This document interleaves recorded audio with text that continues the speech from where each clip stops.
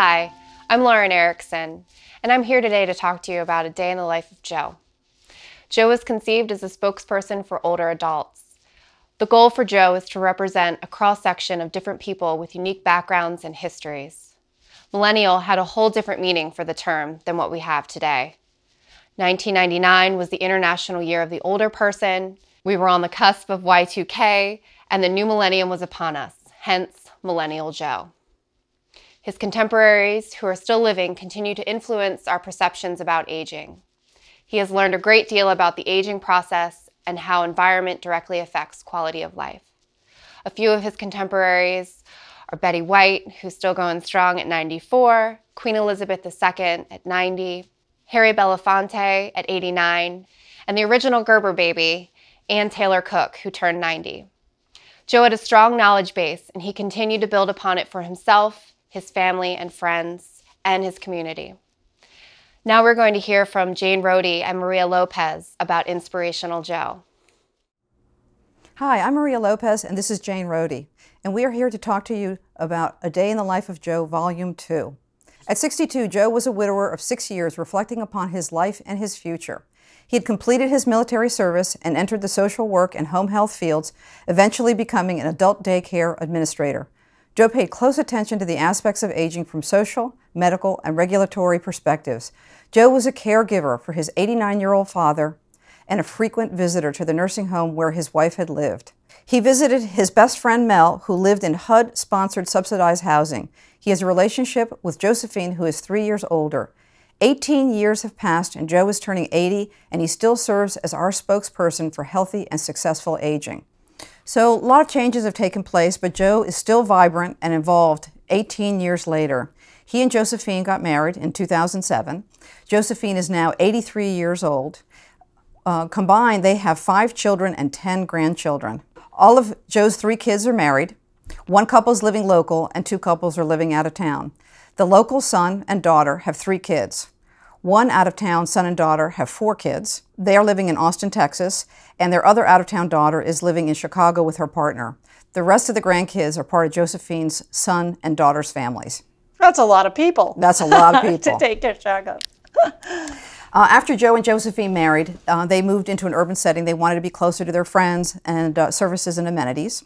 They decided to move after Josephine was diagnosed with high blood pressure and Joe was diagnosed with diabetes. They decided being closer to health and wellness activities would be best for their future. In 2010, Joe lost his friend Mel, unfortunately, who had moved from his independent living HUD property to a nursing home because he had suffered a stroke. Joe and Josephine live in a condominium with a marina view. That's where they keep Josephine's boat. The marina staff maintain the boat, which are used mainly by Joe's son and Josephine's daughter, who live locally. The rest of the family comes to visit for their annual reunion. They tend to go out sailing. That's when they get to do their little sailing activities. Otherwise, Joe and Josephine really don't get out on the boat very much anymore. So it's really important for them to be able to interact with the kids. Exactly. And that the adult children are taking notice and actually really involved in their family. So they're very lucky in that way that they have some local kids. And the boat's a big draw. It's a lot of memories for them. Yes, for many years. Exactly. So Jane, we've been talking about Joe's profile, but what's his spirit like now in 2017? Well, it's changed a little bit since his perspective of 1999. So Joe and Josephine see their kids a lot, so regularly, and so that's really important to them and the grandkids. Joe still drives, but Josephine had to stop the driving. So that's made it a little bit different in terms of how they've looked at transportation and transportation services. So they use Uber to go out at night because they don't like, neither one of them like to drive at night. And unless they ride with friends, sometimes they're adult children, but usually they like the independence of using Uber. So that's been a great aspect. Well, and it's a great thing because they realize that they're not spending any time looking for parking or paying for parking. It's really like a chauffeur service for them. Exactly, and not having to worry about weather or worrying about other things too. So, or a little, if they want to, a little bit. So because they've earned it. And they earned it, right? And so Joe knows that at some point he'll have to give up driving, which also supports that decision that they made to move into that urban environment. Josephine's always on Facebook. She's texts with her friends and her family. She likes to keep up on what's going on with everyone. And it also allows, she likes the celebrity stuff. So she really likes to follow, what's going on with Leonardo and whoever. And so her Facebook allows her to stay current on all those different issues. Joe also likes to help his son with business. He tries not to overcome and be too strong with his business, but he likes to give him some good advice, some sage advice, supporting older adults while they remain at home with services. All his background in the adult daycare world has allowed him to be able to do that for his son. And so he uses LinkedIn and email predominantly. He leaves the rest of the social media to his sons, his grandkids, and to Josephine. But I think he's probably pretty good at getting his research done online, taking a look at what is available, because he wants to know what's out there and what other opportunities are available. So that kind of research I think he's still doing online. Yeah, and that makes a lot of sense too, because then I think he can be relevant, right, and still use his experience as part of that to be able to help his son build his business. Exactly. So Joe visited his good friend Mel. He lived in a institutional long-term care setting, not one of the primary places where Joe would really like to see his friend. So being that Joe worked in the long-term care marketplace, he and Josephine have been advocating for supporting person-centered and other alternatives to care, predominantly with their relationship that they had, and what they saw happening to Mel really made them upset that the long-term care industry hasn't moved further faster. So I think that they've been really looking at that as well. And so they've been seeing most of the institutional models. They also mimic the hospital type setting. They sure do. They don't look at how we live. We live in a home. We don't live in a hospital. And so looking at that movement of culture change toward resident-centered care has become one of their passions. And I think more for Joe than for Josephine, but Josephine definitely sees the impacts and is very supportive of Joe's desire to have more knowledge in that area. Exactly, exactly. So the industry's really changed quite a bit as we've been getting to know Joe. Can you talk a little bit about some of the changes in the industry, what's been happening and what has progressed, and maybe things that haven't progressed the way we would like them to? So I'd be happy to look at that, Maria. So I'd like to give some history in that. So if we look at the context of not only history repeating itself, but definitely healthcare history has repeated itself as well. In 1937, Social Security had been established. Almshouses were still being used at the time, and they weren't particularly very nice places. However, the government decided they were going to abolish these institutions, forcing residents into privately funded homes. And though it might not sound familiar, you'll see that it gets more familiar as we move forward in history. So those living in almshouses would be barred from receiving their financial support, so basically their pensions, so that they could basically get them to force them to close. And residents that lived in privately funded homes for the elderly and the infirm, they could actually be beneficiaries of pensions. So the government then thought that most older people could simply live independently. And you and I both right. know that that isn't really what happens. So something that had been pointed out by Homer C. Folks, was actually one of the first sociologists in New York City, who actually realized that people weren't living in almshouses necessarily because they were poor. They were living them because they needed services. So it's very similar to how our nursing homes are today, is that people don't choose to necessarily live in them. They need to because they need help with either care or services or perhaps dementia issues. And so I think that when he was asked, of course, and maybe not asked, but he provided the information to the government, he told them that this isn't why people are moving into them, and he was solidly ignored. So it's not like something that we haven't seen in the past. And so Homer Folks, he died on February 14th in 1963.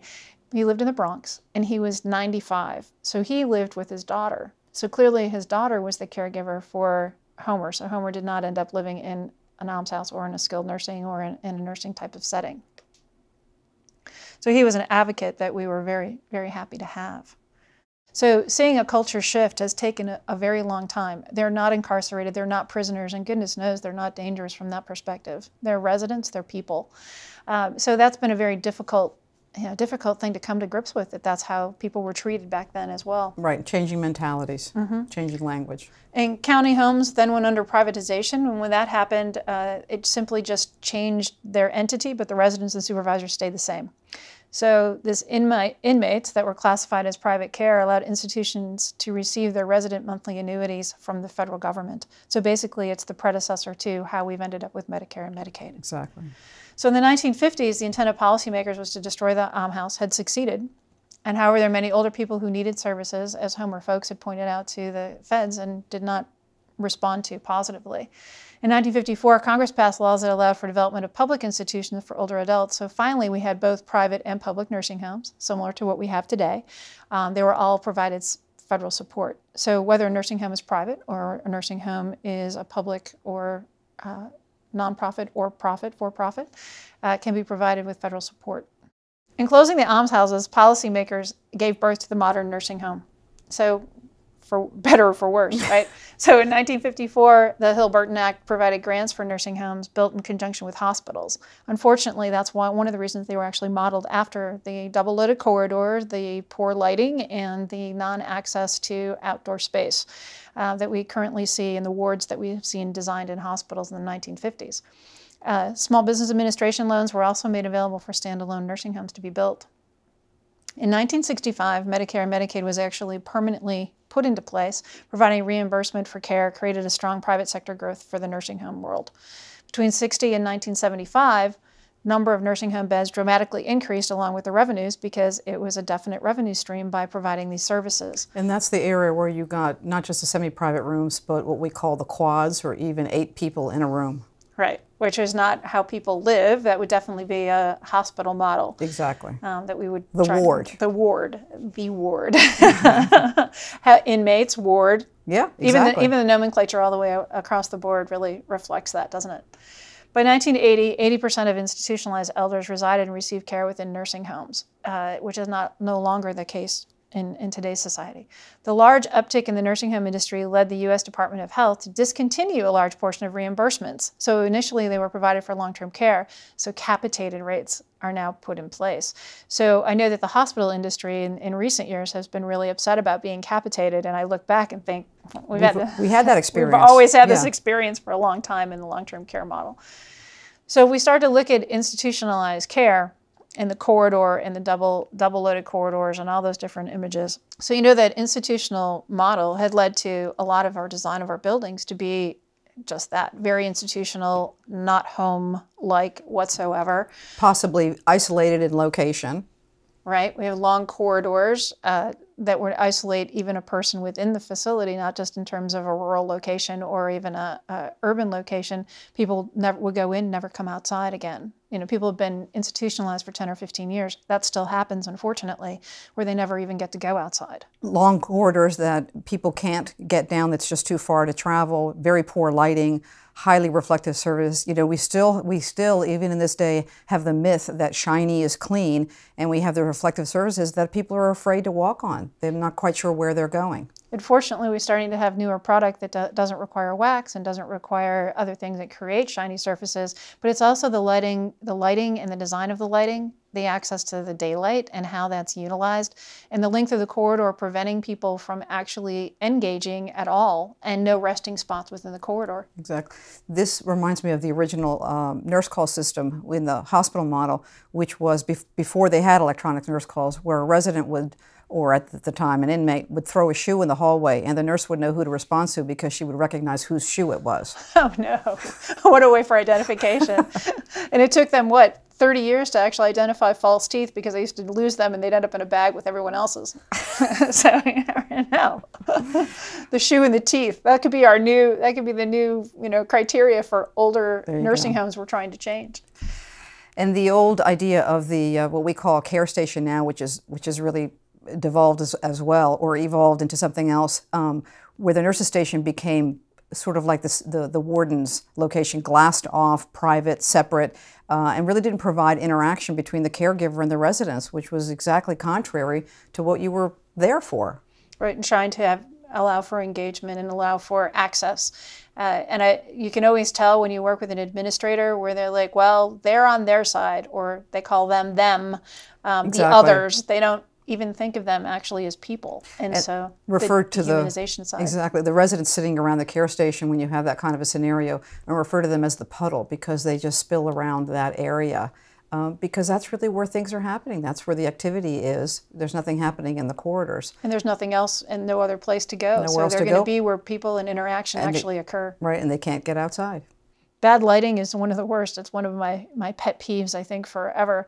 But I noticed in a community recently that was renovated that in their dementia wing that was from that period of time, they had these huge stop signs mounted to the inside of the doors, as though someone with dementia was going to not have drawn attention to it, right? So just the fact that they told them to stop. I came into this unit, and they still called it a unit and a ward, and there was seemingly a resident who went through the door on the other side, Her name was Alice, and I was like, all of a sudden I heard, "Alice, where are you going?" So I just opened the door. I'm like, "Alice," I go, "there's someone here to see you." And she took my arm and we walked back in.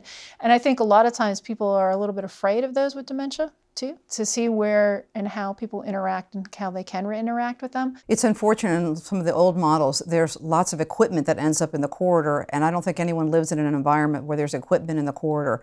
So that's a big criteria, that we have to design spaces where we can get those things tucked away, where they're nearby and serviceable to the residents, and facilitate the work of the caregivers. And don't you think that technology has changed so much too, so that we didn't used to have certain things, that everything was already in a resident's room? So you have these different carts, you have electric lifts, you have all these things that were never even in the planning process when they were actually developed originally. Exactly. And so there's no space allowed for them. And the 80 square foot rule for a person living in an environment was 80 square feet. Many regulations in many states still utilize 80 square feet as the minimum. Which is just unrealistic for a normal life. Yeah. So in 1970s, the abuse in nursing homes became a national scandal. Part of that was because there were no regulations. So the fact that regulatory measures started to be putting in place and were introduced, it started to actually become nursing homes, similar to other healthcare settings, started to become more regulated. So we started seeing things that were similar to the outcomes of the workhouses of the 1800s and almhouses of the 1900s. So that triggered a whole bunch of different things. So then I think sometimes you can swing a pendulum too far and you can become a little bit overregulated. So I think in some ways we've lost, again, the sense of home, and we've overregulated. Overcompensated for safety. So in the 1980s, the nursing home population included a large percentage of residents with serious mental illness. That was when states were closing state hospitals, so a lot of folks ended up in the long-term care setting. And so at the time, the state hospitals were housing the mentally ill without federal funding. So that's why one of the reasons that folks started to intermingle. And so an elder with different issues and care needs definitely doesn't want to be necessarily in the same setting of those with behavioral health or mental health issues. As a result, the incentivized local and state governments to shift the cost burden to the feds. So different things started happening as a result of all of that. So we had the Omnibus Budget Reconciliation Act, prevention of placement of those with mental illness in nursing homes. So that started to allow the population to get the care that they needed in the right environment. And then the Nursing Home Reform Act from 1987 increased freestanding nursing homes and provided rehab services, Medicare. So that's what we would know through the 1990s, and still today is how it's set up. So more older adults then as now fear being forced to spend their final days in institutionalized nursing homes. And that because they need the services, they don't necessarily want to be in that setting, but they need that level of care, and they're not able to afford to have it in their own home. Right, and often the fear is still something that people still, That's no matter right. who I talk to or what group I talk to, if it has older adults as part of a focus group, that's one of the things they talk about, is the actual fear of moving into it. So rehabilitation facilities are standalone, as well as located in conjunction with long-term care and palliative care. It also mixes your reimbursement. So you have rehabilitation is usually through Medicare, and then you would have Medicaid that would support the long-term living. And so that has added a balance. So it's we used to have more private pay in long-term care, and then the advent of assisted living moved a lot of the private care residents who didn't need quite as high a level of care into a nicer surrounding and a more home-like type of setting. So the needing of care for those with dementia has increased exponentially, and that's one thing that we're still seeing, and other forms of cognitive impairment that need to be addressed. And then there's provision of hospice and end-time care for residents is also being addressed within the nursing home marketplace. So the coupling of capitated reimbursements for long-term care and the institutionalized nature of care brought about this onset of assisted living. And so assisted living fulfilled that niche of an improved private pay solution. Because I think families, a lot of times the adult child, there's some guilt there in terms of, oh, mom needs some additional help.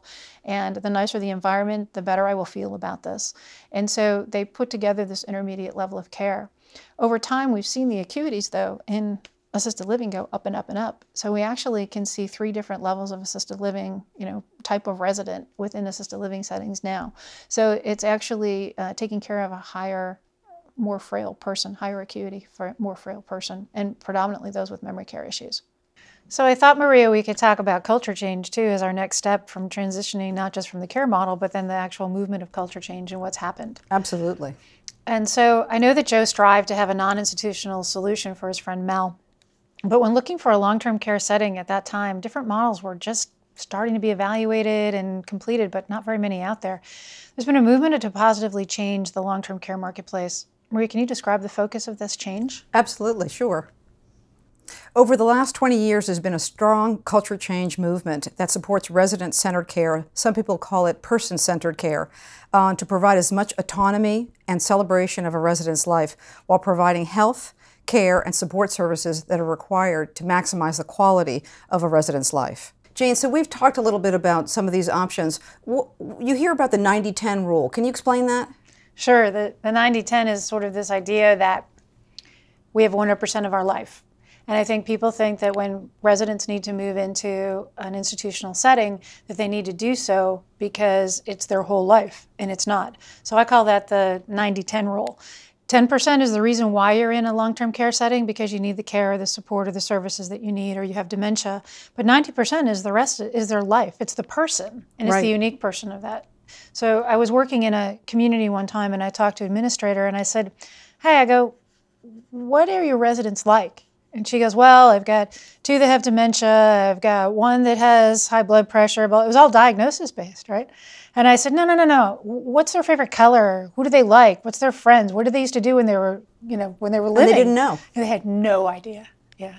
Really sad. I mean, really is sad. But she did take an aha moment and went, I don't know, but those are really good questions.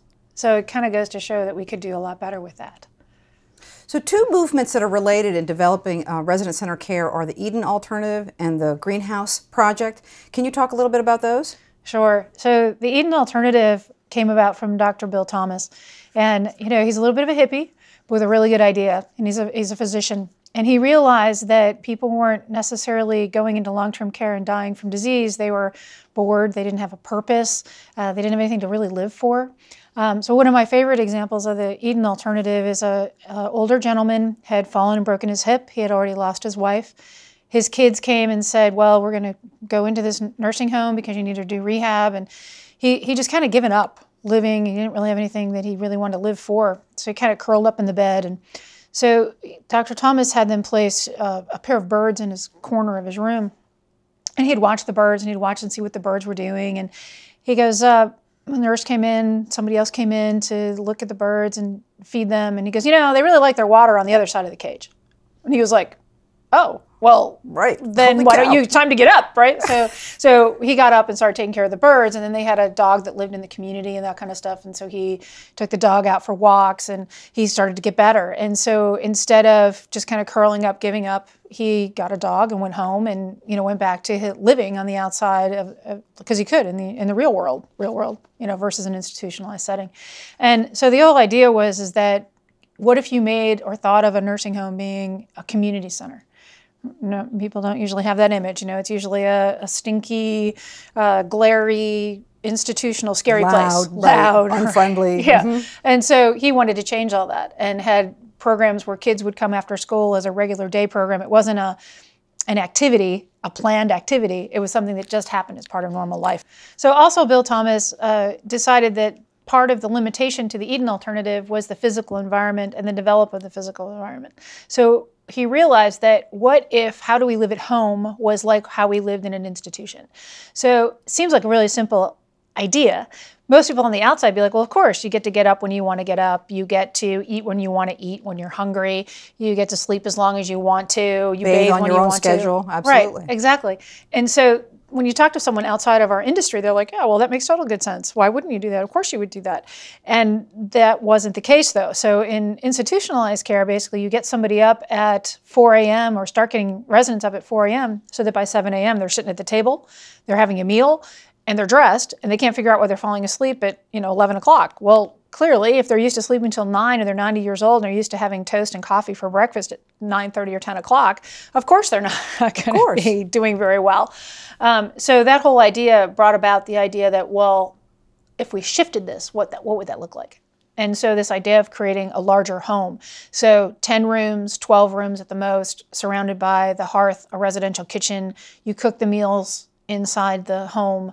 You have a living room space. You might have a den. You might have a little bit of support space for staff. A similarly scaled environment. Right, right. So it definitely felt more like it would at home. And Tupelo, Mississippi, Steve McAlilly agreed to do this experiment with Dr. Thomas.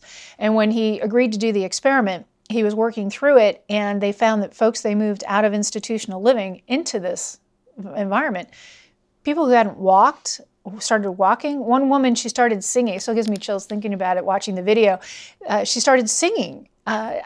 She hadn't spoken in years, and she started to sing. And so this idea that humanity got put back into the nursing home People were able to feed themselves. Right.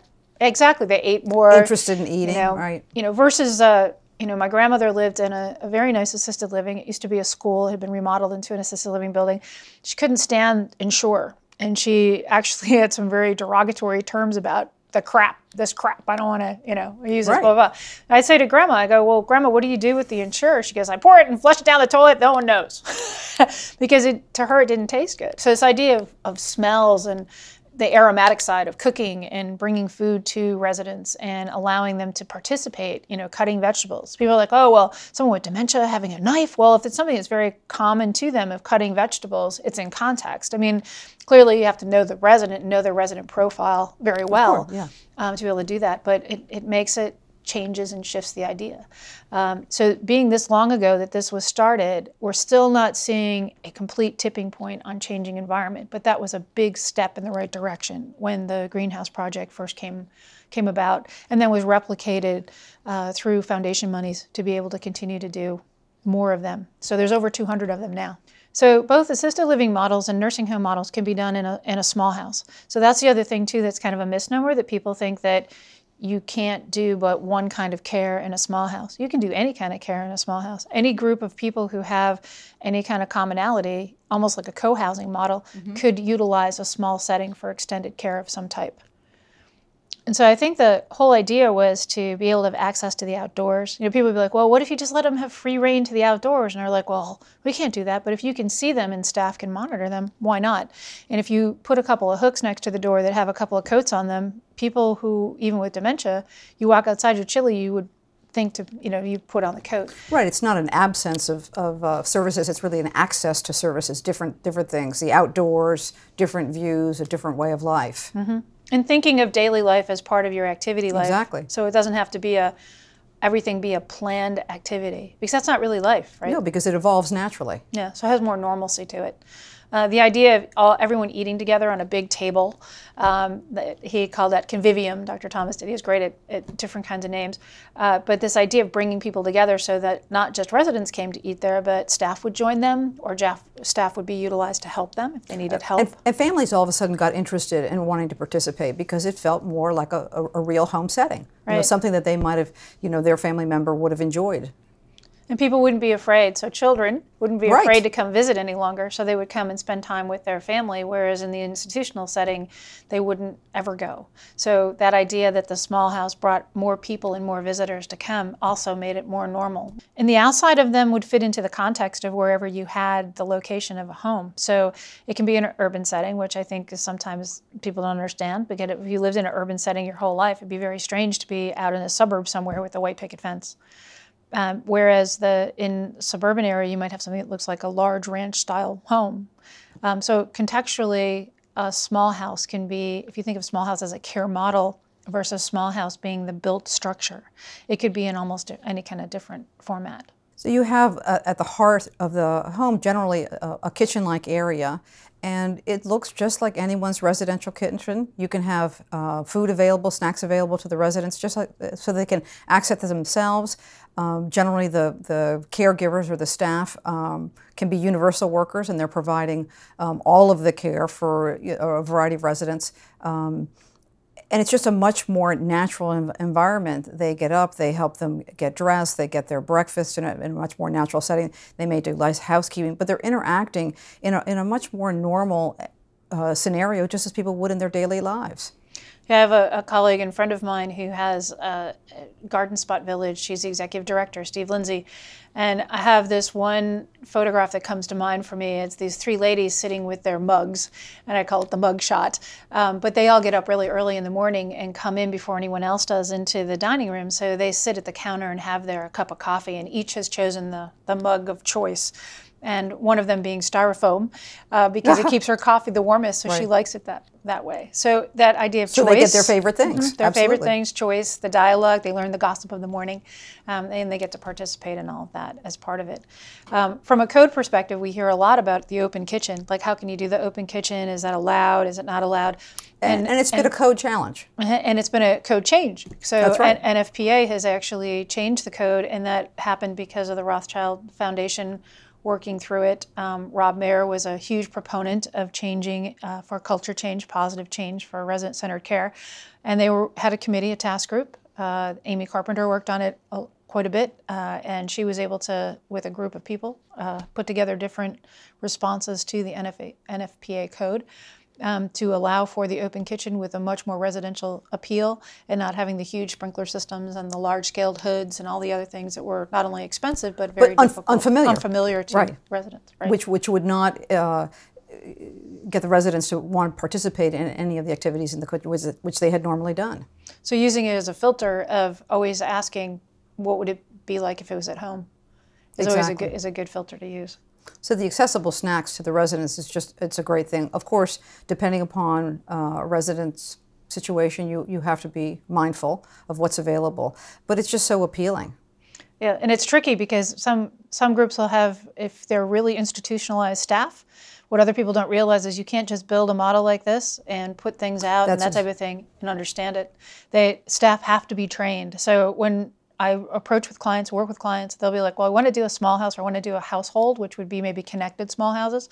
I go, you can't do that unless you're willing to change your care model. And recently I had a client come and she goes, I thought this was going to be tweaks. She goes, this isn't tweaks. She goes, these are changes, systemic changes in terms of how we do care. And you don't want someone not to succeed by giving them something they can't operate. And some staff will embrace it and be able to move on, and others are more familiar with the older style of care and make it hard to adapt. And culture change is tough. So in the Facility Guidelines Institute that develops the residential guidelines for code, we found that we still have the traditional, because you have to have guidance on how to renovate traditional houses and traditional nursing home settings and other senior living settings. But we also tried to get them to look at the household, look at a neighborhood, look at a cluster, look at a different way of providing care in a different type of setting. And it was interesting to do it because you almost make people feel a little guilty if they don't go beyond traditional to at least see what else they could do, because now we have a guidance system that the authorities having jurisdiction can utilize to be able to streamline it and actually be able to evaluate against some criteria. The Greenhouse Project was initially used in suburban and rural settings, which required a substantial amount of land or to be attached to an existing retirement community or a medical campus. In Mel's case, he lived in an urban setting. Can you talk a little bit how the greenhouse could be adapted in an urban setting? Yes, there's one example I like to use is Stadium Place. It's located in Baltimore City. And Stadium Place is a moderate to lower income community that has 2 HUD 202 apartment buildings. It has 2 tax credit buildings, and it now has a mixed income apartment rental project as part of the community. And when we first started doing the health planning, we did the health planning on the project, we advised them to evaluate this certificate of need that we were able to get donated from Johns Hopkins. So we're doing an evaluation of different care services and what was available and what could help people. Because Jack Sharp's vision, who started this project and had carried the vision all of his career, wanted to see that moderate and lower income seniors could also have access to a continuum of care like you would find in a continuing care retirement community setting. And so one way to do that was to be able to have extended care services in assisted living, because it's private pay, was a little too expensive. So what was a way to do that? And so in doing their analysis, we were working with Johns Hopkins, and they were deregulating some beds. So that certificate of need for the beds, we were able to transfer that to them, and they didn't have any problem doing that. They did it for $1. So they basically held on to that certificate of need. At the time, they were like, I don't really completely understand why. And I said, because at some point when you do that extended care model, this will allow people who live in other moderate or lower income settings to be able to have some of the same opportunities, to be able to extend their care, have it in a household type setting or a small house type setting. And so at Stadium Place, they were given the opportunity to do the first greenhouse project in the state of Maryland, supported heavily by the state as well. So here we were able to do a multi-story urban setting within the Baltimore City area. In the residential scale too, I think that's one thing that is something that's missing in a lot of long-term care settings. And so this idea that you have the hearth, you have a living room feel, but it's connected to a kitchen and it's connected to a dining room, has so much better association with home, so that everybody knows that they can be part of that and they can be part of a home process. And I've just seen such a huge difference in terms of the outcomes. Exactly. Residents don't typically live in large rooms with shiny finishes, with echoing walls and that sort of thing. So introducing the soft surfaces and upholster things that are comfortable, things that are familiar, accessible to activities, or things they want to read, or even just the TV. It's just so much more comfortable. By far, yeah, I really believe so too. Some of Joe and Josephine's friends aren't interested in moving away from their existing communities. So they've had long-term friendships, community relationships. That's where their faith community was. Have you worked on projects for extended care in existing communities? Yes, I have. And one of those is the Wharton Care Center. It's one of my favorite case studies to talk about. It's a small house model that was modified, utilizing 2 households. So it was basically a duplex if you were talking about residential terminology. And it meets the needs within a small town in central Tennessee. And Uplands Retirement Village is actually located in Pleasant Hill. There isn't very much in Pleasant Hill except Uplands Retirement Village. It has an assisted living building, it has a community center, it has a church, it has other pieces. But when you were driving along, you would know you just weren't driving through another small town in central Tennessee. And so when we started working on it, I actually was an accident. So Jane Heald, who was a resident, she was in her 70s at the time. Jane Heald had been talking to an engineer that we had been working with on different things, and we had been to a Clean Med conference together. Kim Shin from TLC said, well, if you really want to talk to someone who knows green building as well as long-term care, maybe you should talk to Jane Rohde. So I became friends with a resident first before I knew anything about the project itself. And so Jane was part of the green team. She had 4 people. One of them was lived in a geodesic dome in the community. I mean, very interesting people. A lot of missionaries, well-educated. A lot of them were teachers in different disciplines, but always in that learning mode all the time. And so Jane and I worked together, and she was on the sustainability side, but she hadn't really talked through the idea of how it applied. And care model changes. And so there was 3 committees, one for hers, one was this care model. They had our friend Betsy Brawley's book tucked under her arm and flagged on every corner for looking at the different... like mine. Looking at the different aspects of designing for those with dementia. And then they wanted to also continue with that and look at what happens with the rest of the building, and could they do like a health and wellness center. So they're really ahead of their time in many ways. Absolutely, yeah. But I loved working with the residents. And so a little longer went by, and a group was looking for a consultant that was working on the project who was going to put in the request for proposal. And they contacted me, not because they knew that Jane Heald had talked to me, but also, again, because the engineer had recommended them talk to me. So that's how we ended up actually working on the project itself. So that was kind of a neat way to get involved with. Yeah, very serendipitous. So in developing the Wharton Care Center, the interesting part was we did a lot of mock-ups. We did all kinds of mock-ups. We used like tape on the floor kind of mock-ups. And one of the architects that was working with us, Bruce McCarty, he was in his 80s. And he kind of was like, why would you need a place like this? Because he still went to work every day. And so we would come out of Knoxville together, and we would talk together on the ride to Pleasant Hill. So we would get the whole background. And so, every project you do, there's always something that doesn't come out just right. But boy, when you look at this compared to the institutional setting of where they came from, huge difference in terms of that. Hit the mark. Hit the mark, yes, for sure.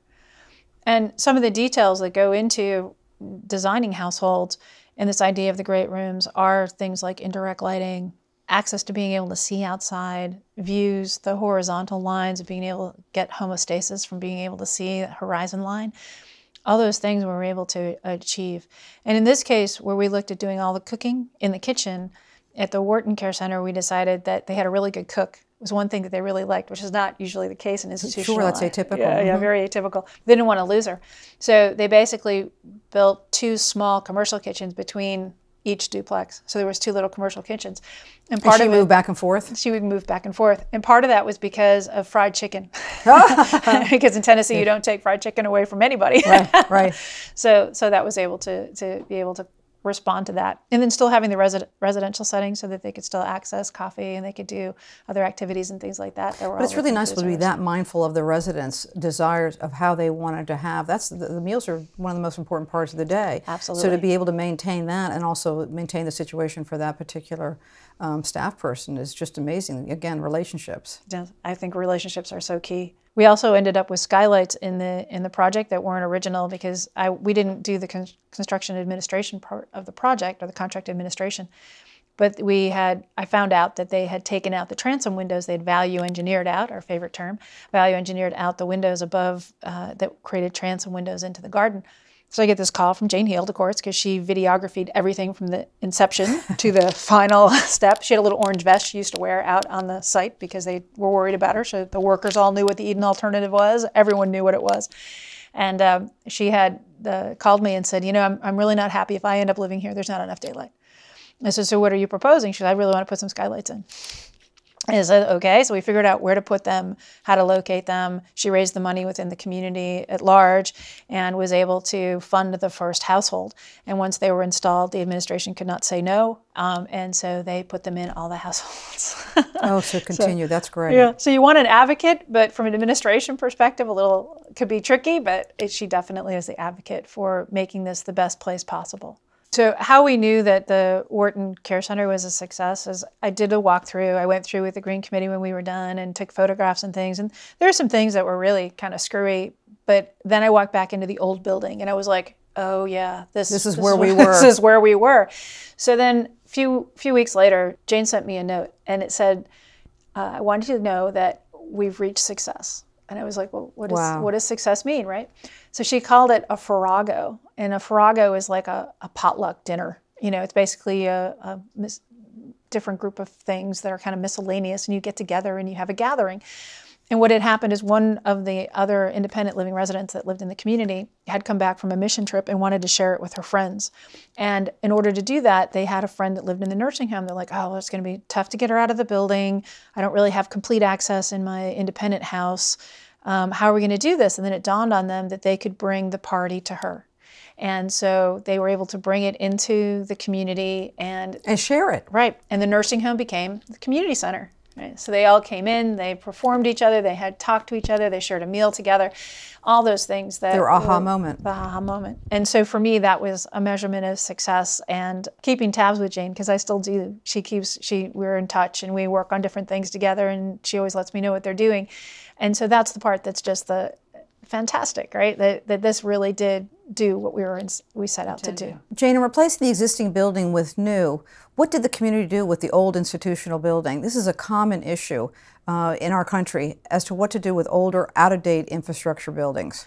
At the Wharton Care Center, what they did with the existing building is they created a health and wellness center out of it. And so it took several years, but they were able to achieve one of their goals of the 3 groups of the independent living residents. So that was one of their strategies, was to create an activity center or health and wellness center and looking at that. So they actually developed an aquatic center. So the construction was completed in 2016 in the summer. And they did a wellness center that included a 31-bed Medicare A and B certified skilled nursing and rehabilitation therapy center. So when they completed it, they included an occupational therapy kitchen and bath designed to help stroke, heart attack, and surgery patients relearn how to best navigate in their own homes.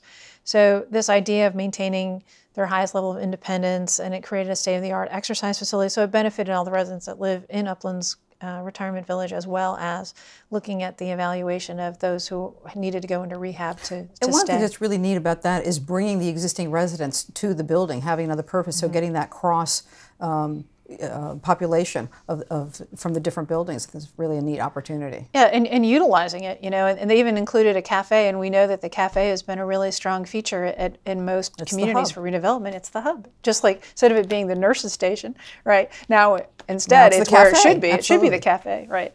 And so it had fresh foods, that for patients and the guests, and Uplands Village residents could use it, and the local community. So they're even bringing out the community at large. Which is also new, welcoming the outside community. Yeah, right. Exactly, exactly. And we've done some programming work for other clients who've also looked at everything from repositioning from a health and wellness perspective. This idea of bringing the community at large in is huge. And so how do we develop community that's senior living? Because senior living's been isolated too long. And so how do you really engage the community at large and have that normalcy if you can actually be part of a community fabric? And so by doing that, you can add all different kind of components in it. One client actually looked at including a hoteling model, so that if someone went through the inpatient rehab, and then from inpatient rehab stepped down to outpatient rehab, but they couldn't manage their own home, they created a medical motel concierge type service, services. So they could stay there and still do their outpatient, and then they would have a physical handoff between the outpatient physical therapy with the fitness wellness center, and so they kept the continuum going. So not is the continuum of business, but also the continuum of improvement for a resident. And it's full oversight. Mm-hmm. And completely integrated. But we know it should be. Yeah, exactly. With memory care being the largest growth market and Joe wanting to help his son with his home health care business, what other kind of creative examples are being developed? So one that's really interesting to me is Abe's Garden. And I found it sort of accidentally. I was looking through some awards and who, always want to know who wins what, right? And Abe's Garden was in there, and it was talking about designing an environment that could be a continual research opportunity, a living model, if you will. And so what interested me the most is the architect who I spoke to and asked for permission to talk about and show his program in different continuing education classes and things. He goes, "Oh, please share it. I love the idea. This is what we're doing." His experience actually wasn't in long-term care. His family's business was in long-term care. Oh. And so he ended up being the one to design it. So he did his evidence-based design research process to find what are the best things to utilize, why is it the best, the daylighting, all the different pieces and parts of what would make a good place for someone to be able to live, but also being able to benchmark outcomes so that he could share those outcomes with other communities and other people who are also developing memory care settings. So I was like, this is great. This is like the living model. He truly lived it. Truly lived it, and wanted to give it back enough to be able to well, and he understood the issues. Being an architect, he could understand the issues so that he could really provide that kind of information for other projects. That's amazing. Right, isn't that great? And so I show this one image of their community center where it's an activity room, like a garden, almost garden/activity room. And I was in a group of millennials recently, and I was presenting this, and it was students at Clemson. And they were like, "Wow, that's cool. That's cool. If that's what long-term care is looking like, I could live there." Yeah. And we're seeing that as a movement too. We're seeing people that younger students and things like that, right. Music students looking for housing, that type of thing, moving into retirement communities and becoming part of the community fabric.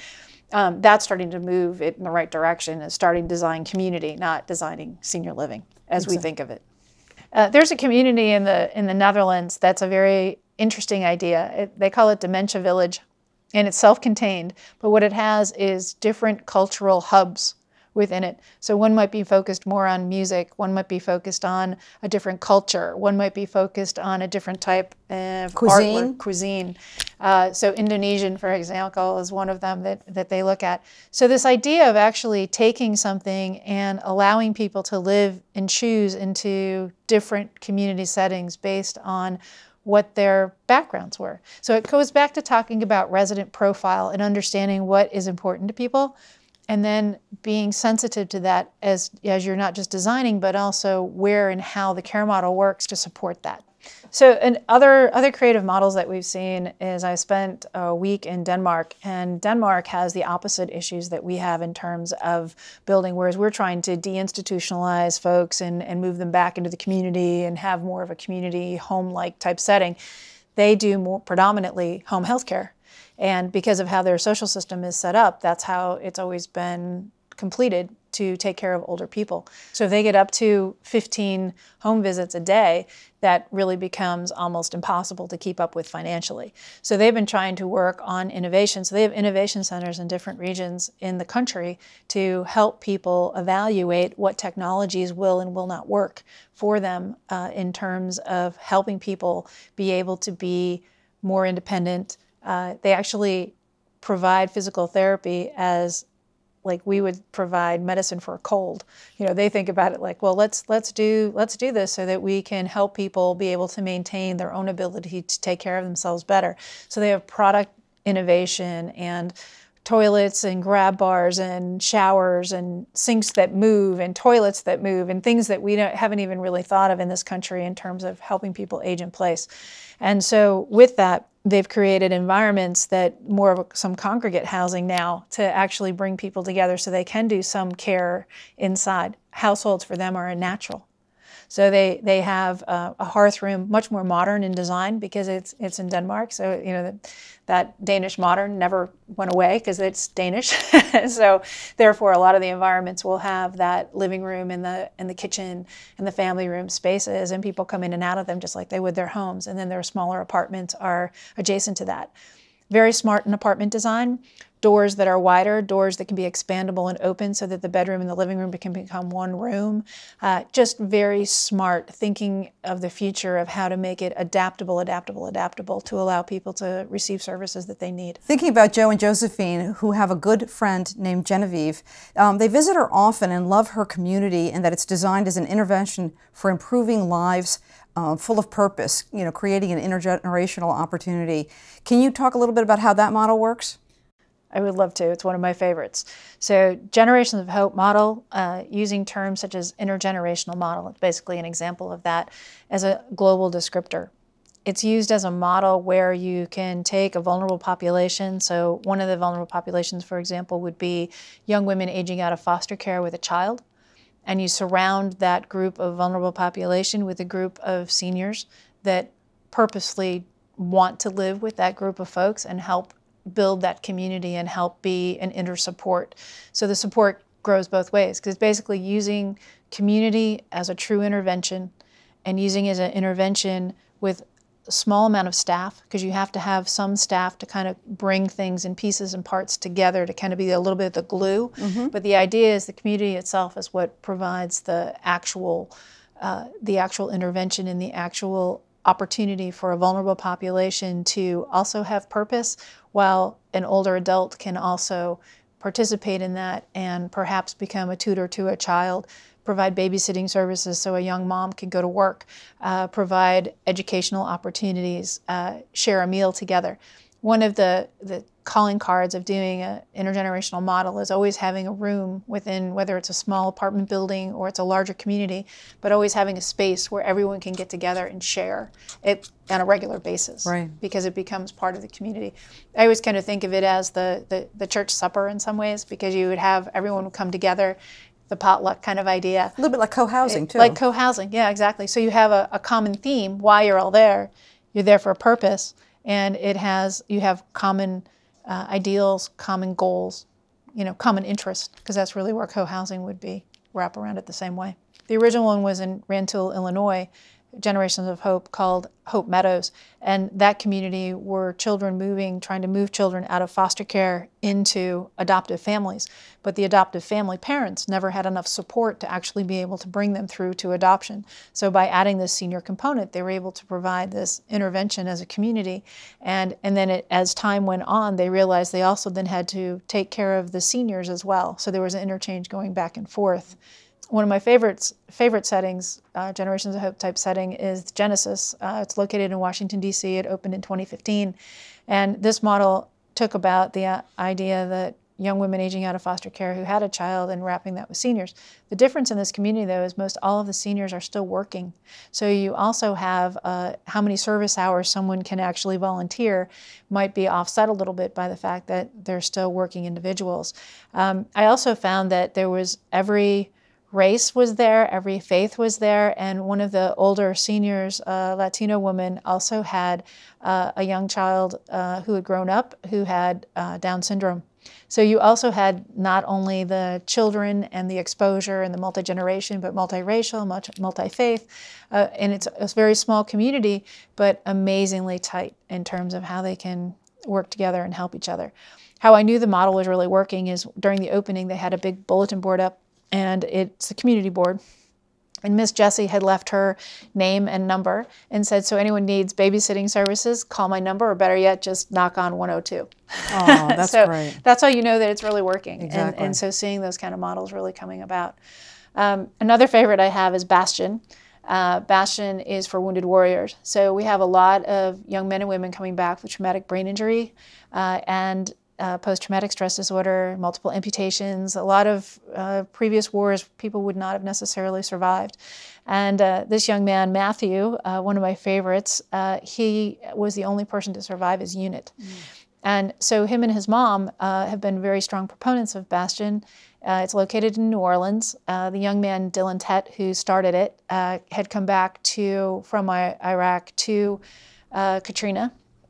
And his wife was teaching school in a Pizza Hut in Lafayette, and he had had a first child while he was gone. Wow. And so he has since had another child, and he has been a strong proponent of creating Bastion for wounded warriors, with the seniors being a component that wraps around that as a vulnerable population. And this is interesting too, because it can be more dynamic. So if people wanted to then you're healing, you're better, you've improved your own outcomes in terms of this community. Say you wanted to then buy a home. Well, if you bought a home in the same Gentilly area, you could still be part of the community and then of Bastion, and then you could also still participate and interact. So it's a community at large issue. It has really good services actually for traumatic brain injury in the New Orleans area as well, and they have the new Veterans Hospital that's just opened recently.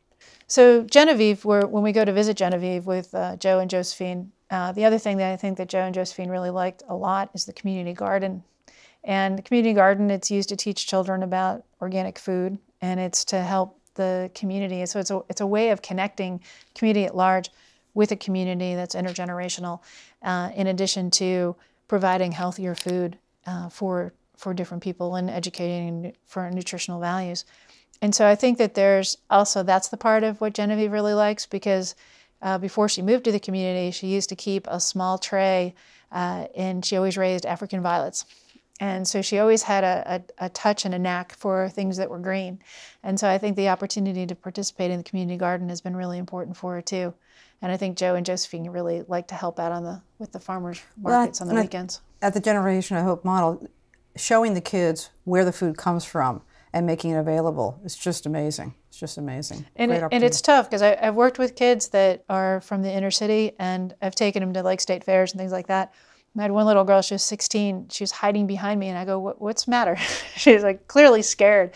And there was this huge pig that was going across that had just had piglets. She had never seen a live pig before. She didn't know what it was. She's like, what is that? You know, it was like, alien! Yeah, it was not an alien. So it's just really interesting to see what kids might think.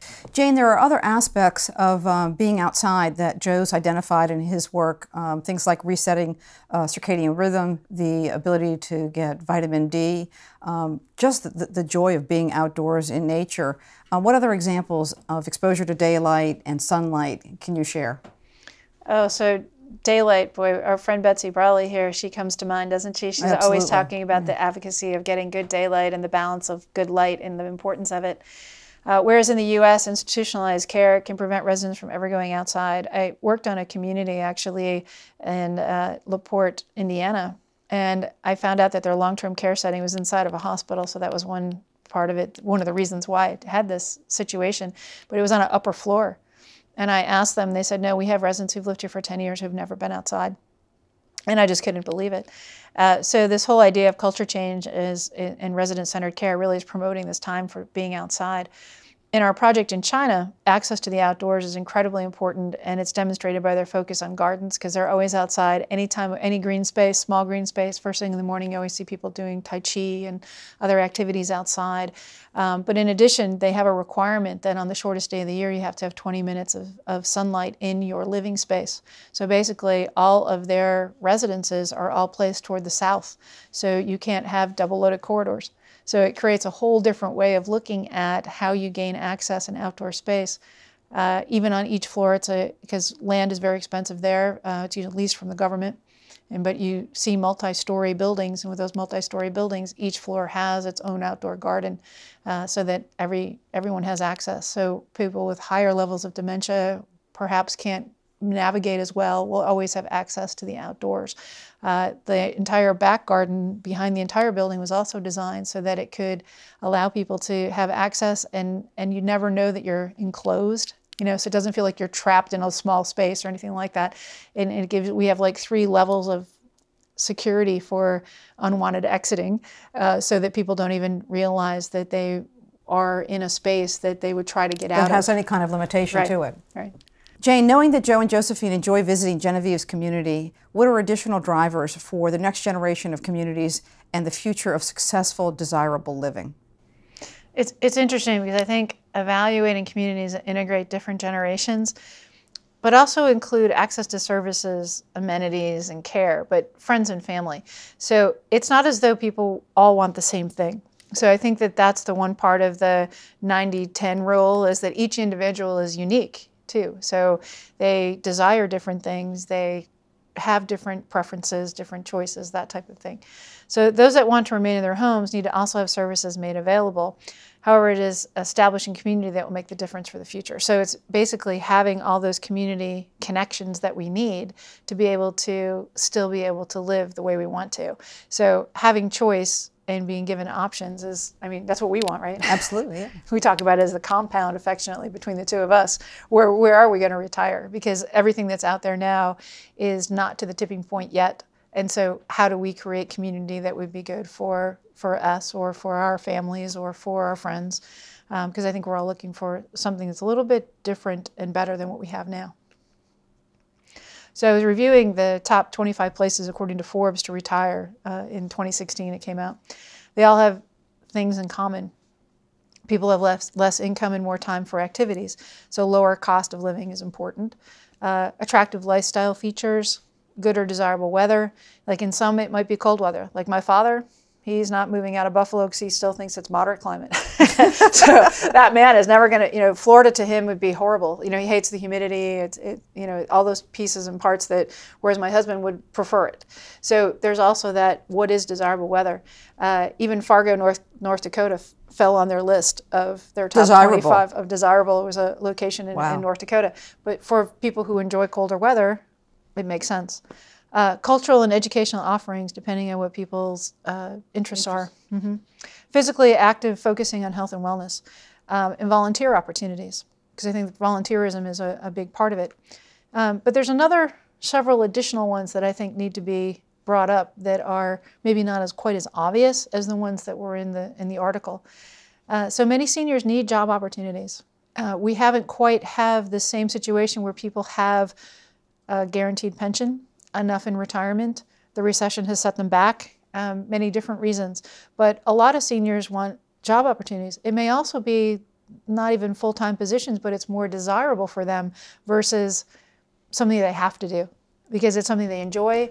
It's their vocation. It's their vocation. It's what they've kind of identified themselves as what they do. So the working senior is not often being taken into consideration, and the large portion of the 75-plus contingent really wants to work. And so, for example, the Genesis seniors that we talked about in the Generations of Hope model, but also another gentleman that we talked to in a focus group, he lives in assisted living, and his wife lives in memory care. He's 85 years old, and he still has a consulting practice, and we were holding him up a little bit because he had to do a conference call. So we know that there's people even in assisted living some are still driving, some are still working, some are still very, very active, particularly if their spouse has a need. Sometimes people will live in an assisted living apartment because of that. Originally, they lived in assisted living, and then his wife moved into the memory care side. And they also refer to him as the additional caregiver because he's in the cottage so much where his wife lives that he actually knows all the staff, and the staff all know him, that he's almost become like a volunteer staff member by default from being there so much. Something that's not surprising is the access to transportation services. Predominantly in the rural and suburban areas, we really haven't done a very good job of figuring out how that transportation is going to work. We have seen in some areas, like the Beacon Hill Village, we've seen that in Columbia, Maryland, we've seen it in Sausalito, California, where they've started putting together the virtual community. And the virtual community uses exchange programs for getting transportation. Sometimes they use, you'll give transportation for somebody one day and then they do something else for you another day. All that kind of building a chit model, kind of a barter system to allow for different services to be exchanged. Access to healthcare services that are reliable and consistently managed. One of the problems we really have is the follow through of care. So if someone's going to be at home, how do you still manage that and use a care management model? The onset of the patient-centered medical home model, which is an outpatient-based model, is part of that wraparound service of always evaluating how do you care for somebody and how do you consistently follow that person based on their personal resident profile. And then some places we look at of having the 211 line, or the longevity hotline is what I was referring to it, where people have some place to call to get the information that they need for doing that management piece. And I also think that additional services needed as unique situations occur. So maybe you have a temporary change in your life, but it's not permanent. For example, if you had a knee replacement, you might need certain services, but only for a certain time, versus if you had paralysis from a stroke, it might be more permanent. So how do you adapt to changes in your life, and how do the environment adapt to that? I think opportunities for and access to extended care services, so that Jane Heald's a great example. She lives across the street. She watched the entire building being built. She's participating now with the center that they've developed as the Aquatic Center. She hasn't needed those services, but she has those services. She knows all about them. She knows where they're located. All her friends are still there. It's all familiar. So it's within their own community base. So I think looking at extended care services that are more decentralized is something else that we're going to be seeing. And then you have your natural access to groceries and other amenities while maintaining some autonomy. I had one resident that I'm very close to, Miriam Zasnowski. She lives in a nursing home. She had a stroke on one side. She lived in a continuing care retirement community. And one of the things that she liked to do was go to lunch on the independent living side so she could visit with her friends. But what I didn't, she'd formerly lived with. Yeah, exactly. That her sister still lived on the independent side too, but her sister wasn't strong enough to wheel her because she was dead weight in a wheelchair. So it was you had to be fairly rigorous. Strong. Mm-hmm. Yeah, I almost lost her in a bush one time. I had to have some help and make sure that I didn't, because she really was heavy just because of that, the condition and the slope.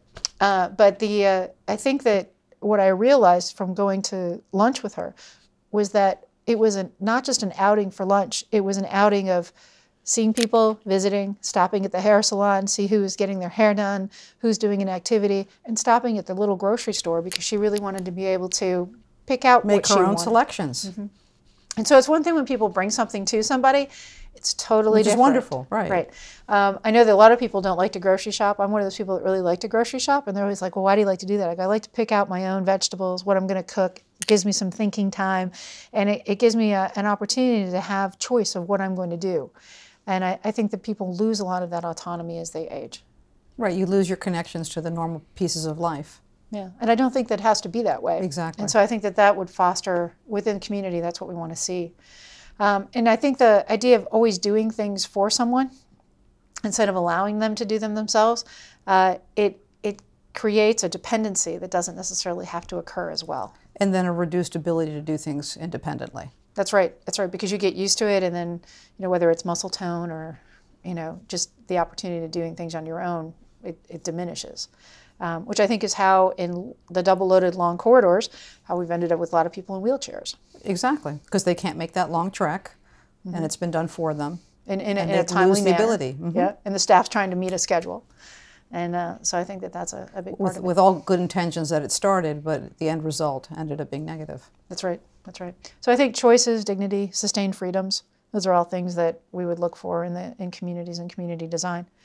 One community that was built in San Jose, it was interesting because it was you didn't know that it say anything about senior housing. It has a community center that's adjacent to it. It was a separate project, but they were able to integrate the two projects, one being housing, one being a community center, wider sidewalks for naturally being able to pass to motorized vehicles or wheelchairs at the same time, opportunities to go and have a meal, go and have an activity, do things that you would like to do, but it's just community living. It's not talking about things from a stigma perspective of being older or just that aging in place, because that's what we all want to do, is age in place. It's a terrible terminology. So we do use that term longevity more and more, and just community, because I think we're really designing community for the future. We're not designing anything that's really senior living in a sense. The other part of it is integrating the community that you're designing for. So providing opportunities for residents to have access to transportation, have the grocery store, have a medical setting or an outpatient setting somewhere nearby, that's all within a safe environment. We know that safety and security is really part of it. We also know that if you're designing for a certain community, embrace it and have that community come into your meetings, your focus groups, your functional programming process to understand what people really want to have in their community. And so if you can meet that, yeah, it's like win-win. Yeah, I don't know why it wouldn't happen. Why it hasn't been more obvious. Yeah, and for some reason, for the design community, being able to engage with the community at large more and more is really necessary. We've seen it with the sustainability movement, but we haven't seen it as much in the senior living and sustainability as a combined effort to try to raise the bar for what we're designing for community. More universal design, not going by minimums of 4% for HUD. You have to have accessible units. Well, what if all the units were accessible, but they didn't increase square footage? Could we do that so that more people could live there longer? And I think that kind of mindset hasn't really evolved very much in the design world. But we're seeing more and more creative opportunities where people are talking about continuum of care, but not in the sense that you and I would have been familiar with it for the last few years of continuing care retirement communities or continuing care that's all about seniors, but continuum of care in terms of the whole population or the population health or community in general. So I think that's exciting because that starts to really talk about planning and looking at cities and looking at neighborhoods and looking at how you design buildings in that context. So nothing is not designed in context any longer. Joe's daughter-in-law has been looking for options for one of her parents that has dementia. With his background in adult daycare, he was able to provide recommendations for settings that provided resident-centered care. What are some of the trends and characteristics of adult daycare providers? Adult daycare is really interesting because it is an opportunity that's very underutilized in our country, and for some reason it has a bit of a stigma, and it shouldn't. There's no reason why. It's a great opportunity for people to be able to shift toward using kind of a household model in an adult daycare so that the caregivers, the family, the adult children have the respite time they need and or go to work every day or have the sandwich generation. They're taking care of kids and they've got work and they have an aging adult parent that has some issues. Predominantly adult daycare works really well for folks with dementia. And we see adult day health care often because adult day health care also provides reimbursement for certain care services, medication management, and different types of care. Personal care. So if you have difficulty at home or it doesn't accommodate doing a shower for someone in a wheelchair, you can have a shower at the adult daycare. So those are all really good reasons to utilize adult daycare, just like we would use childcare. Absolutely. And it still allows that person to live at home. That's right. That's right. And still have their familiarity of what their own living area is. And provide some respite for the caregiver, whoever that might be. Yeah, and it's hard. I mean, taking care of anyone who has early stages of dementia or later stages of dementia is a very difficult job, and needing respite is very much part of that as well. So this idea of taking the household model and now putting it into the adult daycare model, you would have a residential kitchen, a dining room, and a living room. So one project that we worked on, actually, we find that square buildings, for example, work a little bit better because you can do different kinds of day rooms and settings within a building and still have very good observation sort of from the center point. But we also realized that co-locating things like the outpatient rehab is a really good opportunity. Then they can have residents that are there, participants as they're called from a regulatory perspective, in adult daycare be able to go to outpatient rehab. They can also have one community that I saw that was really interesting is they did the 211 center, like the number center. They had a Meals on Wheels program, and they had, I believe it was another agency for the adult daycare, and then they had a part of a PACE program. So they had the program for all-inclusive care of the elderly as their adult daycare that had the full wraparound services. So they really maximized, really thought through, right, so that they could use that kitchen for multiple purposes and help fund it in many different ways. So I just thought it was really clever in terms of getting agencies to work together and putting that together. Not an easy process, but really effective. And the idea of having coming in, because adult daycare participants don't all get there at the same time. So they have the bus that goes picks up people and brings them in, or they're dropped off by an adult child or the caregiver. So being able to come in and say, oh, I'm going to have a cup of coffee, or it's first thing in the morning and Mr. Rice likes to come and have his tea and read the paper while he's waiting for the other participants to come. Many centers are open longer hours, just like you would for childcare. For daycare. Yeah, same kind of premise. We also see that they're mixed populations often as well. So you might have a group of developmentally disabled residents that are also, or participants that are also using the adult day center. And as a result of that, you may have different activities that might be of interest. So a pool table, a foosball table, something that's a little bit more physically active for developmentally disabled may be appropriate versus something that you may do for a group that's not as mobile or a group with dementia that needs other activities. Yeah. Quiet rooms are pretty popular. We get into this kind of discussion about the snoozlin room. What is that quiet room? What is a snoozlin room? What is a quiet room? What does it look like? And I think it's really, the idea is taking someone who's agitated, no matter who or what or why, and allowing them to be able to be calmed down through sensory experiences is probably the simplest way of describing that. We've also worked with developmentally disabled out in Las Vegas with Opportunities Village, and fascinating to do focus groups with those folks to find out what is important to them, and being able to apply that to their work center, their care center, their education center, their daily activities, because it's basically adult daycare in a sense, because they've aged out of school, so they've aged out of programs. So where do you go with developmental disability so that you could even be employed or looking at different potential and possibilities for their future? And Opportunities Village does a really good job with that in Las Vegas. Josephine had a hip replacement and knows during her recovery that universal design features were very important. In anticipation of her next planned surgery, what would be important details to be evaluated to ease her recovery and allow her to complete her rehab within her condominium? So in completing post-occupancy evaluations, I think you found this as well, devil is in the details. So allowing things that really work from a universal design perspective are not stigmatizing. They're actually fairly simple. They just need to be consistent. So there are many details, from lighting to even transitions between floor surfaces, utilization of contrast correctly so that the wall is contrasting to the floor versus movement on the floor because of too much contrast. Locations of grab bars, the right height for grab bars, all of which can either support independence or they can create dependence. So the goal being obviously to create environments that are more supportive of independence. So in that independence, people have to not be afraid too. What I've really noticed in the work we've done in China is that as you're evaluating how people move through a space, where are the handrails, where are the points where you have contact, and are people feeling safe enough to be able to transverse an open space? Because most of our household designs all have open space at some point. So you can have handrails in certain areas, but not all. So how do you create confidence for that? How do you place things based on a resident's needs? We've also found, occupational therapists have even said, where a chair is located might be a resting spot, prime resting spot, or a place to lean against, and specifically placed, because you actually, if you watch and map a person within their own living space, you can get a pretty good idea of how they move through it and what they utilize. So knowing that helps us design spaces better. So I think contrast is huge in terms of that. And so you have a lot of experience with working with contrast and finishes and things. So what examples do you think of when you think about the contrast? And what well, certainly knowing where the edges of things, understanding the floor plane and contrasting that with the wall plane.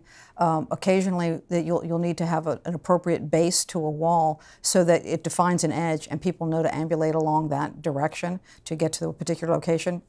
Things to not be shiny because that'll restrict movement. For colors, the values to be appropriate one to the other so it doesn't look like a hole or it doesn't look like it pops up towards you. So color's very, very important. I guess it would also be in terms of seating too, so that if you have a floor seat that doesn't contrast with the floor and it looks the same, you misjudge the edge of the chair. Exactly. Right? So helping to locate things in space is part of how you can use color and contrast. And then your great example of the perception of the whole, like the dark center of a carpeting with a light edge, and you see residents sitting on the outside edge, and you're like, why is that? They're afraid to move. They're afraid to move. They're afraid to fall, so they won't head in that direction. And I know one of our friends always tells the story about the gentleman who was sitting in bed, and she asked him to get out of bed. She's a nurse, and she asked him to get out of bed, and he started rolling up his pants. And she looked at him and she said, why are you rolling up your pants? She goes, well, I don't want to get my pajamas wet, because the floor was perceived as wet and shiny. Because it was so shiny. So it was so shiny. So even the perceptions and understanding the perceptions of that. I also think adjustability and flexibility are details too. We've looked at different grab bar systems. Presley Care is one that we've looked at, and others that have adjustability. So this idea of doing the adjustability of up and down, in and out for grab bars to meet the person's needs, adjustability of sink heights, whether it's manual or it's electric, being able to locate it according to someone's height. Makes a much safer environment. Mm-hmm. And so people feel safer too.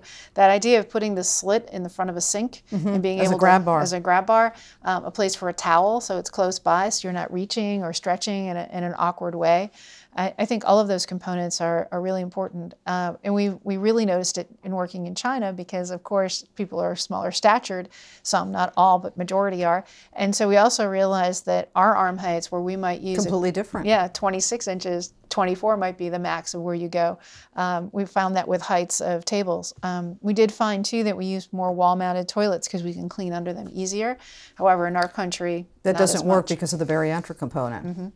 However, what it does makes a lot of sense if you're using towel bars that have a grab bar capability, weight capability.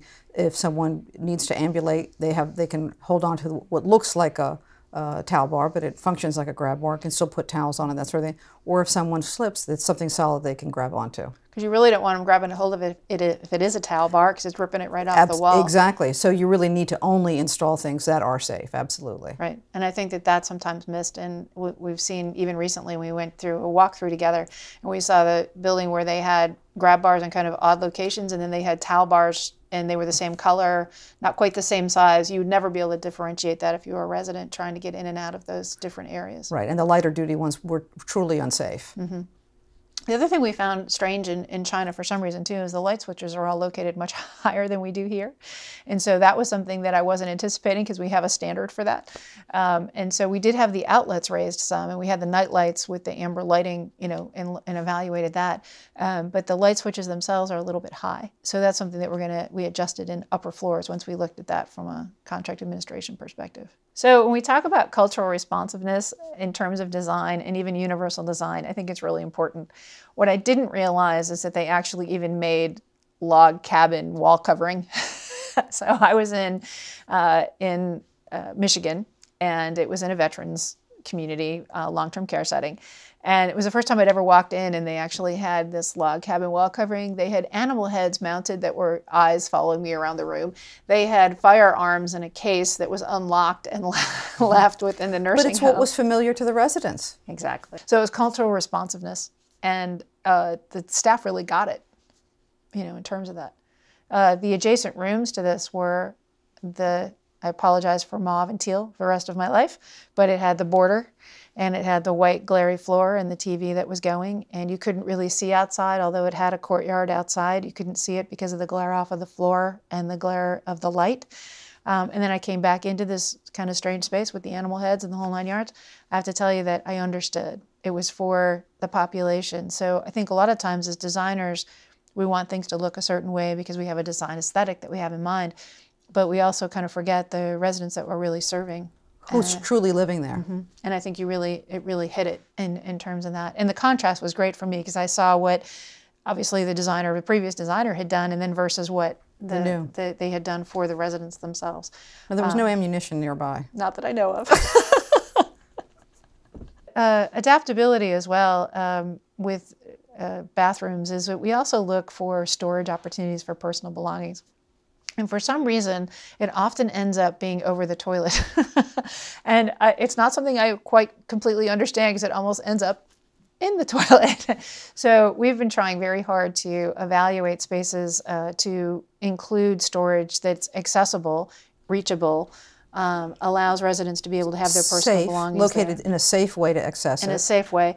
We also know that with memory care, people have a tendency of putting things in the toilet anyway. So being able to maybe secure some storage as well within a resident room, particularly for memory care, is a good idea, but also allowing the things that they can have access to, easy access to, and like you would at home. So recesses in the shower, opportunities to have cabinets and storage, all those types of pieces that really create an environment that would be usable for a resident. The dual grab bars on either side of the toilet gets you away from that clearance from the sidewall, which was, of course, was an ADA recommendation that really never made sense for seniors anyway. So it's a much safer option. It gets everything within reach, allows independence, also allows the grab bars to be moved back if they're not needed for a particular residence. So that's really a terrific detail. And I think that detail can also help if you do have someone who needs two people to help with a transfer. You can actually fit. Yeah, you get the butt space for someone to be able to bend to work with someone and then speak for yourself. I will speak for myself.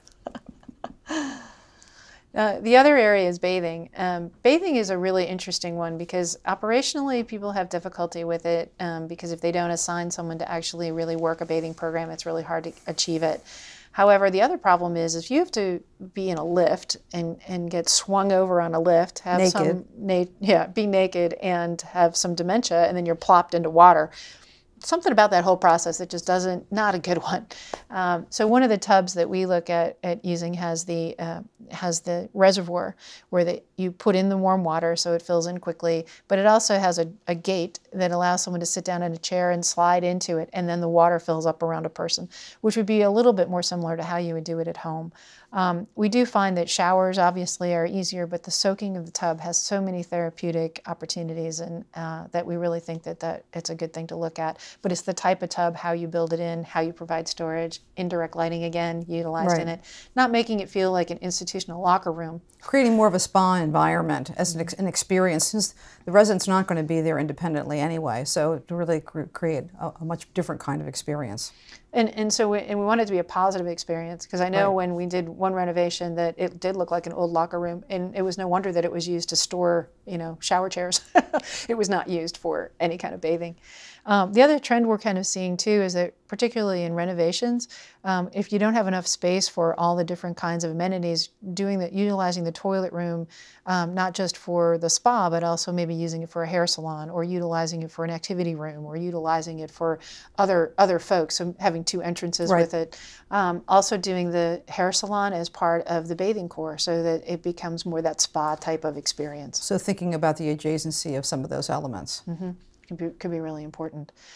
I think the detail too of, we think of universal design of different heights as well, but also eased edges. I'm still surprised how many times I go into a community or space and I still see a sharp corner or an edge that's just not going to work. And so it's simple, but it's something that can really create a bruise or a bump or a cut on somebody. Or a tear, yeah. For people who have thinner skin as they get older. The transitions on the floors. It's great when you have products there's hybrid flooring now where you can actually weld the resilient flooring product to the soft goods, which is just terrific because people can just roll right over it. It's the same height, the products are the same height, moisture barrier back. So it's really a terrific innovations in the past 10 years, or since Joe's been doing this, it's just night and day. That's right. And I think that the speed bump, a lot of, I'll talk with firms that aren't used to doing things for seniors predominantly, and they'll be like, well, it meets ADA. Well, ADA still allows you to have a 1/4 inch difference in height, which will trap people in their rooms. That's right. It will trap people in their rooms or not allow them to get into a space. Yeah. Right. Or they can't wheel over there with their wheelchair, or even a walker and shuffling. I've seen people get hung up on it. Well, I think the whole idea of being able to self-propel safely is huge. allowing people to choose where they want to be and be able to get there safely, independently, is a wonderful thing. And allowing the movement, so the more you can think about your environment being safe and mobile and positive distractions, and instead of being caught somewhere. Or I think that's one of the issues we have with memory care anyway, is that people get agitated because they aren't allowed to move and wander and do the things that they want to do. And this is something that at the same time, it saves the caregivers. It makes much less fatigue for the caregivers. Mm-hmm. Absolutely, absolutely. From talking with Joe, Josephine, and Genevieve, there's a strong request for sustainability measures to be included within their environments. This is demonstrated by Jane Heal's commitment, along with the Green Committee and the sustainable efforts that are resident-driven at Carroll Woods Retirement Community in Chapel Hill. What is the direction of sustainability in senior living environments? The drive of sustainability, as well as a movement toward health and wellness, it includes not only the building applications, but also operations and quality of life. So for the most part, I find that developers are still hesitant to try to get into, like the certification of their buildings and things like that, unless you can show an operational life cycle assessment that actually demonstrates cost benefit. Right. And I think part of it is also, what is the goal of the developer? If it's a developer who is in senior living temporarily to flip buildings, then that's not the developer that's going to be looking at sustainability or even operational cost. Predominantly, the people that I like to work with the best, nonprofits and for-profits alike, are ones that are actually looking at trying to sustain longer, improve outcomes. They have margins, obviously, but they also want to look at the quality of life. And so those are obviously our preferred clients. But I think that sustainable can be taken in a lot of different ways operationally. So for example, Carroll Woods that you mentioned. Carroll Woods has a sustainable food program. The recycling program came about because of the residents, not because of administration. So I also think that the continuing care retirement community level, the generation that we are in now, like we don't think anything about having recyclables at the curb, right? Well, when Joe first started out, 1999. It was unheard of. People didn't do that. We actually have composting municipalities that compost. Madison, Wisconsin, Portland, Oregon. Other places are looking at it all the time in terms of how do you improve the sustainability part of it. Carrying your own grocery bags, right? I never would have saw anything like that. That was not there. So you see this whole movement, and actually it's even like in Jane Heald's case, they wanted it for themselves for the future. Indoor environmental quality is really important. I think looking at how they do sustainable cleaning, I think there's definitely a movement for that. One good friend, she's actually set up a company who actually does that with sustainable cleaning. She came to China to teach how you do sustainable cleaning from an infection control perspective in healthcare. So there's a lot of different things that can happen in the sustainability world that are more operationally based. And I think those are the ones that people are looking for in senior living. I also think the natural lighting piece, energy and water conservation, and it's mostly tied to the dollar. Because whereas in other types of healthcare settings, there may be more of a budget, in long-term care, it's usually a more limited budget. So I think that it's looking at that value, that life cycle value that we're really seeing the most of. And there's an interesting example right now called the Heidelberg Village. And I thought it was interesting because it looks at things as a living community. So this whole idea of the access to green, the green roof, the whole piece of it, I think there's a lot of things there that could really be taken into the sustainability realm. And applied. Mm-hmm. Yeah, because we never would have seen this before. Like the outdoors that we're seeing in the Heidelberg Village is very similar to what we're seeing in China. So this idea that, and for China, it's something that's so second nature to be outside. They even still have their laundry hung out. So people will say, oh, well, where is that where you have laundry hanging out? All buildings have laundry hanging out where people live because that's their custom, because the UV rays are to kill whatever bacteria you have, and it's something they don't use dryers in everyday life there like we would here. And so that's why you have outdoor spaces too, is because they always hang their laundry out. So it's just an interesting way of thinking about how other cultures view the out of doors, and then how do you incorporate them into senior living. I like the green vertical component in the building. Mm-hmm. The idea of having greenery built into your building as a system, and what it does for indoor environmental quality. I mean, we saw that in Denmark as well, a lot of large green living walls. And I think part of the reason they did the large green living walls was because being outdoors is so cold there. Because I was there like January, February, it was very cold. But they use a lot of the green walls to be able to keep the green available to them.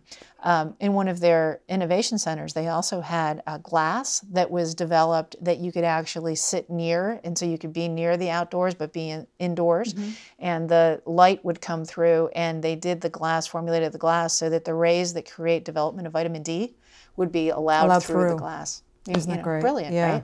I mean, it's something that's not completely operational yet. It's in its, no, but infancy. Particularly in that climate, though, to give that accessibility is fabulous. And the idea of the technology being able to develop into that is amazing. So as we talk about living communities, I think it's really amazing that Joe has come all this way in 18 years of time. All the innovations that have happened, the developments in technology, I think he and Josephine would really appreciate that folks like us are trying to move the market in the right direction, and that many others are as well. We have so many folks that are dedicated to the senior living market trying to move it toward the future of designing community for people. The examples of where Genevieve lives and how Mel had an institutional setting, but how could we make it better? And so I think that that's the challenge we want to put out there to the architecture designers, providers, developers, anyone who's working in this marketplace, including the authorities having jurisdiction, to try to make a difference for the future. Absolutely. I think Joe and Josephine are role models for us. Things that we want, whatever their goals might be, what we see demonstrated for them, for their family, that's really what we want to work towards. We want to be challenged by their desires. We want to make those kind of things happen. Some of the examples that we've looked at here are things to emulate and improve upon. Just keep studying it, keep working at it, and we'll see where Joe is in another 18 years or so. Thank you, Maria, for being here today. This has really been great to talk to you about all these things that are so meaningful to both of us, but utilizing Joe and Josephine as the perfect couple to help us explain what's important as we age. Well, thanks, Jane, as well. It's really been a great experience, and it's been a terrific opportunity to share with everyone where Joe and Josephine and their family has gone and what the opportunities are, and really how it can help all of us move forward and evolve the industry. Really looking forward to it. Thanks so much.